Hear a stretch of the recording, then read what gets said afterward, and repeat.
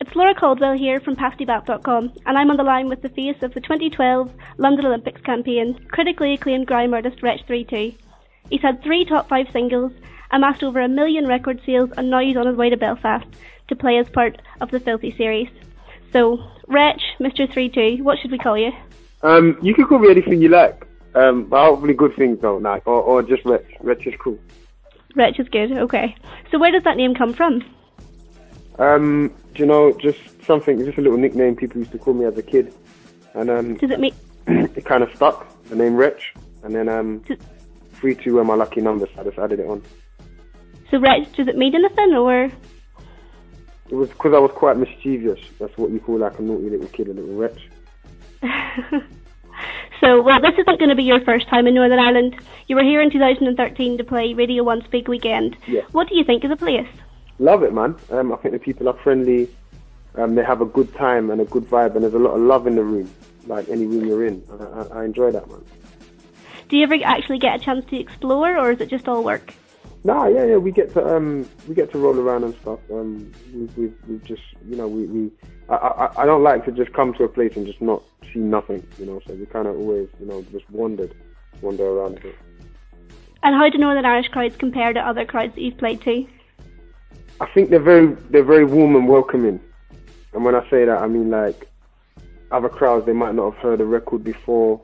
You might be performing a new song, and it's like, okay, I'm going to perform this new song, and then they kind of just want to hear what they know. But I think with you guys, it's not like that. I feel like everyone's kind of like, okay, yeah, let's hear it, let's check it out, and try and enjoy the record and try and learn the words and stuff. We're up for anything over here. Yeah, that's it. Well, a lot's been happening for you since the last time you were here. You're on the verge of releasing a new album. You've released your latest single, 6 Words, late last year. And it's actually a lot different to your previous tunes. It's a bit more melodic. We can hear your singing voice. Yeah. Can we expect more like this from the upcoming album? There's moments, and I think the good thing about this record is even the melodic bits, even if it's not me singing, I've actually written it myself as well. So you're still going to get that element, but it might just not be coming through me. But there are definitely some other little moments like that, but not any whole record that's like 6 words. No. And you've been touring a lot since the release of your second album. Has being away from home affected your music in any way? Do you find that your style is changing? Nah, I don't think it's due to being away from home. I just think me growing as a person. Hence why I call the next record Growing Over Life. I feel like just the growth in me has kind of, you know, really pushed me in terms of writing and stuff like that. So yeah.